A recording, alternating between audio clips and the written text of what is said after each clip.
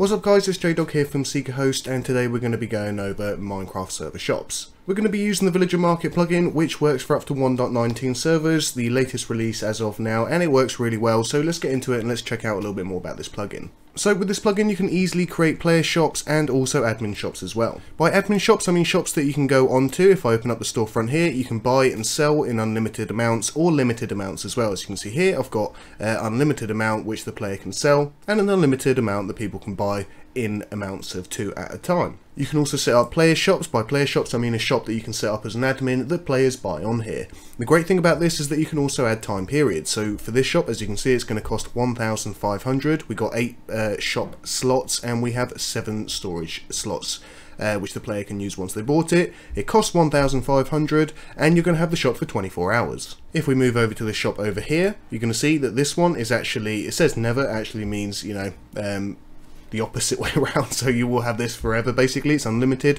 It costs 2,000. It's got 35 unlimited 35 storage slots and 26 shop slots, so you can change all of that. It's super easy to set up, and let's go through how to install, how to download and install this now, and then let's just go through some of the commands to get your shop set up. And before we get into this properly, let's go through what you're going to need. This is going to be 3 plugins that are required to run this. That's going to be the Villager Market plugin itself, the Vault plugin to help with economy, and then some sort of economy plugin. Today we're going to be using Essentialsx. Just the Essentialsx plugin, you don't need to download the entire thing. It's got lots of different add-ons. We're just going to be going for the Essentialsx plugin itself. And of course the server, if you haven't got one with us yet, come over to SeekaHost.co. You can grab yourself a small server for you and a few friends, or a large server to run multiple mods, mod packs, have hundreds of players on, and anything else that you might want to do. Now make sure that your server first is stopped and it is running either paper 1.19 or Spigot 1.19. Now this plugin does actually work from 1.9 to 1.19, however this is, I think that, you know, primarily we're going to be looking at 1.19, so it's the latest release as of now. So with the server stopped, what we're going to do is we're just going to come over, and all the links are going to be in the description, and we're basically going to download all the links for this. So with that, you saw I went to downloads on the top right, and I'm just going to download Essentialsx. Click the download and it will download it for you. The same with Vault, follow the link, download, click on the download button right here, and again with Villager Market, just click the download button from the link below in the description. Once all downloaded, you're going to be able to find them in your downloads folder on your PC, and now we're just ready to upload them. Now, 2 things to note here. I'm going to use FileZilla to upload them all. You can use FTP file access. The only problem with that is Essentialsx is quite a large file, so it might not upload. It might time out and it might just be too big for the server to upload.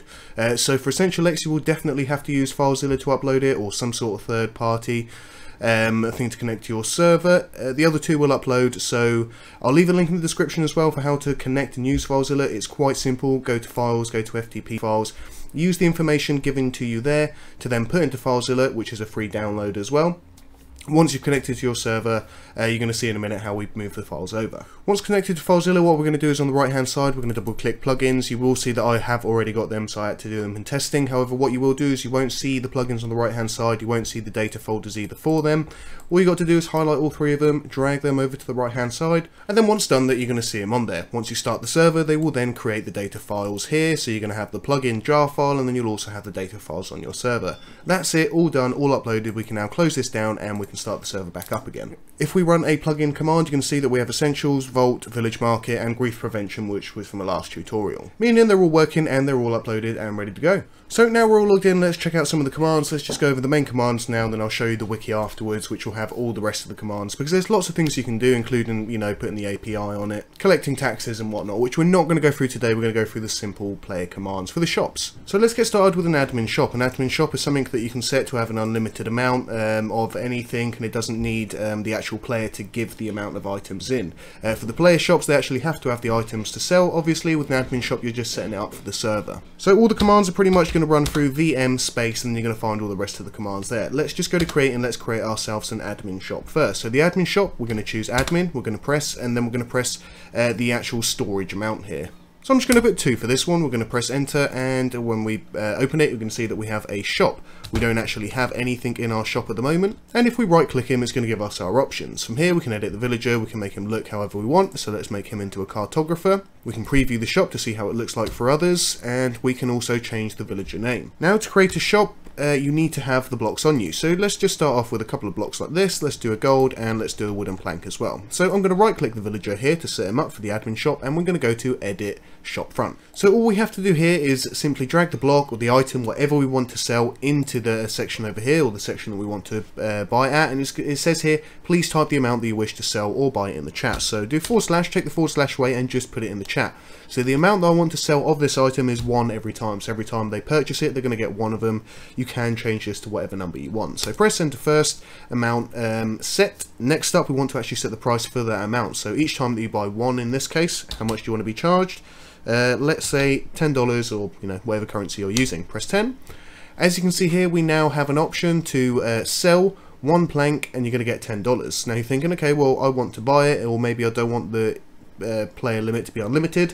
I want them only to be able to buy a certain amount. Now to edit this, simply click on it, and you're going to be able to change everything here. From the mode, we can change this to buy, so this can be buy 1 wooden plank for $10.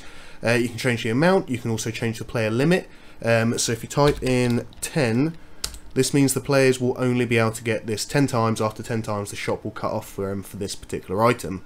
You can change the price there, and you can also put a limit cooldown, so people can't just continuously keep buying it. Perhaps they might have to wait like half an hour or a day until they can buy this product again. You can also remove it and go back this way. So let's just leave that product up as buy. Now let's put a gold ore again, and let's just set this to sell, so if anybody wants to sell gold ore. So first of all, let's set it to 10. So each time they sell it, it's going to take 10 from their inventory. Press enter, and we're going to sell them at $20 each. So as you can see, now it's set to sell, amount of 10, so it's going to look for 10 in your inventory. If you don't have that, it won't be able to sell it, and it's going to give you $20. It's also been set to unlimited, and you can also change that again. So super easy. That's how you change the buy and the sell. Again, if you're not sure, go on to edit, click on the actual item itself, and you can change it from buy to sell here, change the modes, or just remove it completely. Next up, we have the preview shop, which again, you're just going to see how it works. You can click it, and as we can see there, we don't have enough inventory because it's been checking for that. Another neat thing here is that you actually can set a command for it as well. So rather than buy or sell, you can actually set it to a custom command. We press that, and it'll ask you to put the command in there. Now, we're not going to go too much into that because I haven't played around with it myself, but it's a very interesting feature. So now if we right click on it, we go to the shop, let's just try and buy some of the gold ore. If we click that, as we can see, we bought the gold ore and we have some money left. If you're not sure how to give yourself money on Essentials, it's Essentials Eco, give the player name and then the amount. You can only do this as an admin or an OP. Next up, how do we make the player shops which the actual players can come and buy themselves? So for this, we're going to do /VM space. After that, we're going to go to create. This time we're going to go to player, press space. As you can see from the thing just above me there, it says the shop size. The shop size we can set to, I believe, between 1, 6 and infinite, so let's set that to 1. The storage size, let's set that to 3. And the actual price for the shop, we can do this at 1,100. After that, you can pick a time. If you don't pick a time, it's going to be unlimited. It's going to be their shop forever.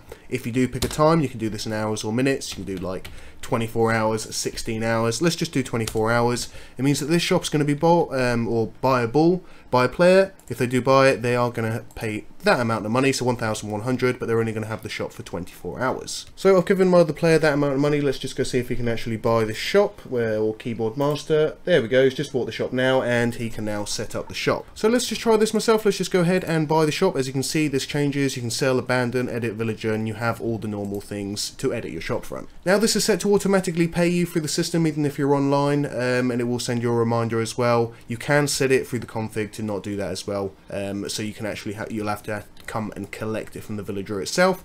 However, as default, it doesn't need to do that, so it's going to get paid to you automatically. You just need to keep restocking it. Another link that I will leave is the wiki for this, because it's excellent. It's got everything you need to know, from the renting shops, the exact commands for it, how to set up your days, times, minutes. Also, another cool thing is that you got spawn eggs. So with spawn eggs, you can actually give, as you can see there with the command VM item give, the player, the shop size, the storage size, the amount, just like we set up now, but you can give them an egg. So you can give them the egg, they can go away, put the egg down wherever they want, so the shop doesn't have to be put down somewhere that you chose. It can actually be put down anywhere that they want as well. If you do want to make manual collection so it doesn't automatically come to yours, this is how you do it. On here, require manual collection, and you just need to put the require collect in the config YML set to true. After that, it's got lots of interesting information about player shops, admin shops, commands and permissions. Permissions, let's just have a quick look now. A lot of these will be set for admins, but do have a look through just in case anything's not working and you need to give your players any permissions to use the shop. Along with that, you also get the code to access the API for it as well.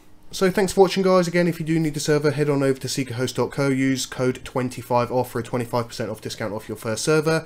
Get playing, start up your server, and get started with the currency and player shops on your 1.19 server.